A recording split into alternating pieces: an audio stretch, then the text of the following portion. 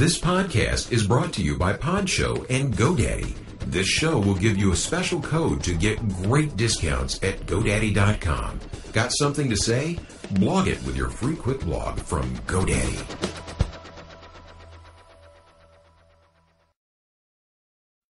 MadPod.com, show 175. Don't get mad, get media. MadPod. Rare, celebrity interviews, indie music. MadPod.com. Your global audio internet connection. Coming up on MadPod.com. Hey everybody, Jay Donnelly with you, and on today's show we have an interview with the Outlaws. You remember the Outlaws, right? Our buddy Shadow Steel has an interview with those guys. And don't forget about the Earthlink Challenge. That's right, you can do your own commercial, make big money and prizes, and here's one of my spots. We're doing the Earthlink Blues. That's right, baby. Earthlink. Bombastic broadband. Delicious dial-up. That's Earthlink. Earthlink comes home to you and brings it home to mama. That's right, sister. That's what I'm talking about. And Earthlink will help you out with all your internet needs. So just go to earthlink.com. Let them know that Papa sent you. Yeah, that's right, baby. That's what I'm talking about.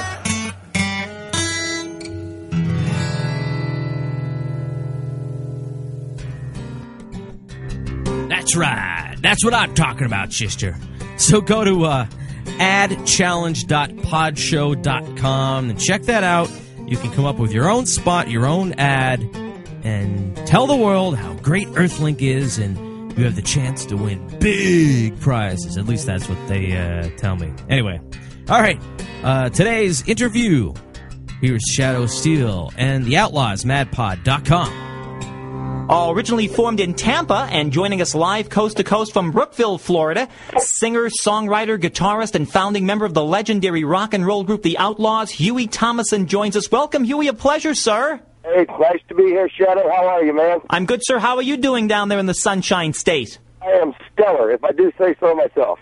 Now, Hughie, the Outlaws on tour, appearing at the Ribzilla Barbecue Festival there in Tampa, the Orange County Choppers Festival in Tempe, Arizona, in Maumee, Ohio at the Miller Lite Pizza Challenge, Guilford, New Hampshire's Meadowbrook Musical Arts Festival, and the Cripple Creek Roadhouse, New London, Connecticut. Another fine summer of road trips, Hughie. Absolutely. We're looking forward to playing every one of those, and hopefully we'll add some more to it. We can't wait to get out on the road and play some more. Hughie, give us a little background on the group. Firstly, in the original lineup, how did you, vocalist Henry Paul, the late guitarist Billy Jones, the late bassist Frank O'Keefe, and drummer Monty Yoho get together on Florida's West Coast during late spring 1972? Well, it was a combination of things, actually, Shadow, that happened. Billy and Monty were playing in a band together. Henry was playing in a separate band. And the Outlaws had actually been together before then, starting in 1968. With myself and David Dix and Frank Guidry and Phil Humberg and a few other people. And then that band went through some changes, and we ended up adding new members and stuff until we got the guys we wanted to play, and that's when Billy and Henry and Monty and Frank came in. That ended up being the right combination of people to write songs and to record. It seemed to work really well. So that's how it kind of happened. Kind of all came from different bands and played together, actually, on the same shows in our different bands, and then ended up playing together. So it was not like overnight. It took time. I'd say over a period of a couple of years for us to form that group of people and keep that group of people together long enough to write songs and then be ready to record a record. Now, Hughie, we must mention Jones died on February 7th, 1985, and less than 3 weeks later, bassist Frank O'Keefe passed on February 26, 1985, at age 44. What a loss to the music world, Hughie. Oh, that is the truth, and I miss both of them dearly. I'm sure everyone does. They were great talents, and they were great human beings. I mean, I was proud to know them as friends and to play in a band with them. So we do songs in this show that Billy wrote and Frank wrote. So they were a big part of the sound of the Outlaws, so we don't forget where we come from. Now, I realize this is standard operating procedure for rock and roll, Huey, but by 1981, Freddie Salem, Rick Kua, and David Dix had replaced Paul, O'Keefe, and Yoho. Why the many personnel changes, Huey? Everybody had their own reasons. Some people had enough of the road and didn't want to play. Other people were just unhappy and didn't want to be here. So if you didn't want to be in the band and you weren't happy playing here, then, there's the door, is how we felt about it. And so we went through some changes. And if you look back over the years, the Outlaws have gone through changes.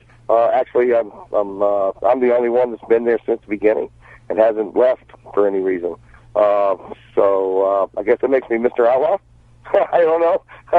But it's just one of those things. You got to find the right bunch of guys that want to play together and the style of music that you're playing. And I was lucky with Rick Kua, Freddie Salem. They're both great players, incredible players. It's always nice speaking with the head outlaw, Huey. Well, I've been called a lot of things, so I guess that's okay. Now, here's an interesting trivia note. The Outlaws was the first rock and roll group signed to Arista by Clive Davis. Just a bit of musical history. That was a novel move for Clive, Huey, especially after recruiting vocalists such as Tony Orlando and Barry Manilow from their previous Bell Records days. And Melissa Manchester, I believe, too, along about that time. We were really blessed. Clive took a liking to us and signed us, and the record company got behind us and just gave us this big old shove and got us out to where everybody could hear our music. Started playing it on the radio for us, and the next thing you know, we're touring the country. And it all starts with your record company, and if they believe in you and they like what you do, and you guys get along, it's a beautiful thing. Clive hooked us up with some of the best producers in the business. I got to record a record with Mutt Lange, with Ron Nevison, with Paul Rothchild, who did Doors and Janis Joplin. Bill Semzik, who produced the Eagles. We were so blessed in so many ways with Clive's decisions to do that. Now, Huey, your first Billboard Smash 45 RPM single was There Goes Another Love Song, taken from your self-entitled Arista debut LP, peaking at number 34 in the top 40 Labor Day weekend. That was September 6, 1975. Huey, how did the concept of a 30-year anniversary tour for the Outlaws get started? Well, it was just, it really didn't, we really didn't think of it to be a reunion tour until we realized it was 30 years. But I've been playing with Skinner for about 9 years, and I decided it was time I wanted to play outlaw music again. I felt the need to sing, and I love playing with Skinner. Those are great guys. They're my family, my friends. I still talk to them, and wish them well always. And we may end up playing together someday. You never know.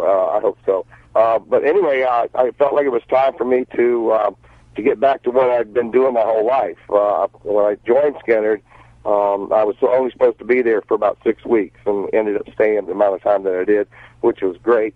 I had a great time, wrote a lot of songs with those guys, did a lot of videos, but like I said before, I was wanting to get back to singing more and writing more and doing more outlaw-type songs. I just felt that urge. Sometimes you hear it calling, I hear it call my name, So this little voice is going, you need to do something else. And since I couldn't do both, because of the schedule, I had to make a decision. So we had a talk, and everything was fine, and reformed the Outlaws, and then realized it was the 30th year. I went, oh, well, then we'll call it the 30th year anniversary tour, and that's what it was. We had a great time. We had people come and play in the band that aren't here now, but that's why they call it anniversary. And you know what? I was thinking, Shannon, why shouldn't we have another anniversary tour as maybe a couple of the other members of the band that weren't in this lineup? Absolutely. It's interesting. I found that it wasn't something you'd been contemplating for a while. You just decided to do it one day. Yeah, pretty much. I just decided I wanted to play more and sing more, and I missed the three-part harmonies and some of the guitar work we used to do and stuff. I did have my hands full with Skinner. Playing with that band was a chore, I could tell you. They're a great bunch of guys. But playing outlaw guitar is a totally different thing, man. Don't get mad. Get media. MadPod. Live coast to coast from Brookville, Florida, with singer, songwriter, guitarist, and founding member of the legendary rock group The Outlaws, Hughie Thomason joins us. Hughie, Hurry Sundown from the 1977 album of the same name peaked at number 60 pop September 30th. Hughie, when you first started out in Tampa, were you aware of Skynyrd, Blackfoot, 38 Special, Hatchet, and everything that was happening with the big Southern rock movement in Jacksonville? We were aware of it. Yeah, we actually played in Jacksonville, and that's I actually met the Skynyrd guys back in probably 70, 71, I believe. We played a place called Mother's up there, I believe it was, and we opened the show for them. And it might have been 72. I'm not really sure about the year, but we opened the show for them, and Ronnie came in and looked at me and said, "Who are you?" And I said, "Hughie Thomason." I go, "Who are you?" And he goes, "Ronnie Van Zant." And we shook hands and started from there. So we ended up actually playing together and jamming with them. And subsequently, later on, after a release of our record, we ended up doing quite a few tours with them. So we go way back, man. Did you feel you were part of all that, or were you guys just doing kind of your own thing on Florida's West Coast? Well, we felt like we were doing some things that the other bands weren't, with the harmonies and a lot of the double guitar work. I know everybody was doing double guitar work, but when I say, I'm talking Billy Jones style harmonies, which is something special. We didn't really consider ourselves a Southern rock band, but everybody else did. And I've always said, well, I really don't care what you call us as long as you like it. It's all right with me. So we can be a rock band, we can be a Southern band, we can be a rockabilly. I don't care. As long as you like the music and you're having a good time, it really doesn't matter. Shadow.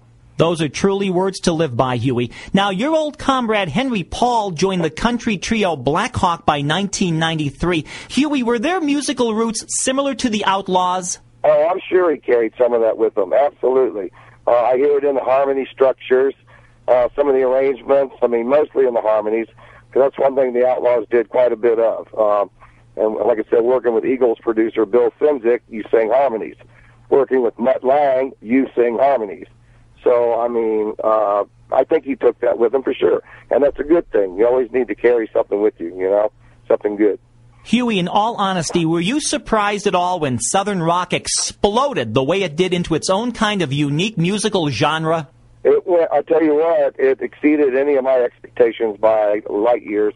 And I can't believe that it's still going on today. I mean, it really is. I see second generation, in some cases third generations, of families coming to see us play.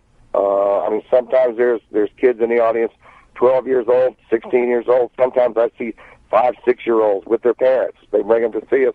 So I think it's a great thing, man. Their parents are bringing them to see live the music that they grew up listening to before they had their kids. So that says a lot about the music. Hughie, how would you describe a typical day on the road with the Outlaws? Do you practice a lot, or are you pretty much ready to rock and roll? Well, we do rehearsal before we tour each time. We have a number of days we spend getting ready, depending on how long we've been off. And we always do sound checks every day, and we're always singing and playing on the bus.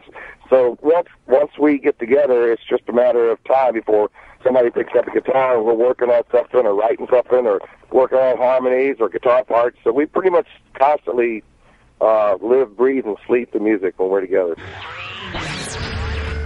Don't get mad. Get media. MadPod. Live coast to coast from Brookville, Florida, with singer, songwriter, guitarist, and founding member of the legendary rock group The Outlaws, Hughie Thomason, joins us. Hughie, the 1949 Vaughn Monroe hit Ghost Riders in the Sky took on an entirely new life when resurrected Christmas week 1980 from the album Ghost Riders, reaching number 31 and spending 15 straight weeks in the top 40, complete with electronic cattle prods for sound effects and more. Hughie, whose idea was it to rework that post-war crooner classic? Actually, it was my idea, but the way it came about was kind of odd. I could tell you a short story. Well, we were in the studio with Ron Nevison, and we had been out in California at the record plant, which is no longer there, by the way, but was a great studio.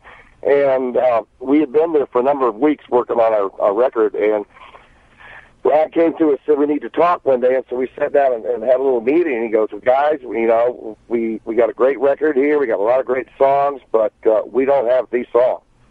And we all kind of looked at each other and looked at Ron and said, well, what do you mean? He says, well, you got a great record, but you don't have the song. I'm telling you. And so one of our crew, I mean, they actually kind of got mad about it and made some wisecrack. Well, why don't you cut witch doctor, something like that, you know? And when they said that, the first thing is I thought to myself,